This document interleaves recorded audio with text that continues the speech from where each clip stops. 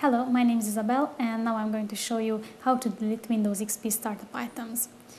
When we have too many startup items, our system may start slowly.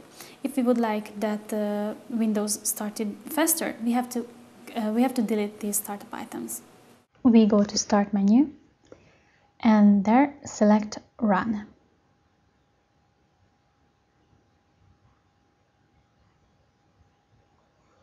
And here you have to type in msconfig. Okay? Now in this window appearing you can see several tabs like General, System INI, WinINI, BootINI, Services, Startup and Tools.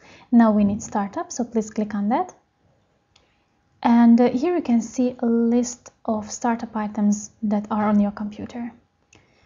You can select the ones that you would like to disable by unticking the checkboxes. Okay, if you are finished with the selecting, click on Apply and then click on Close. And now you must restart your computer for some of the changes made by the system configuration to take effect.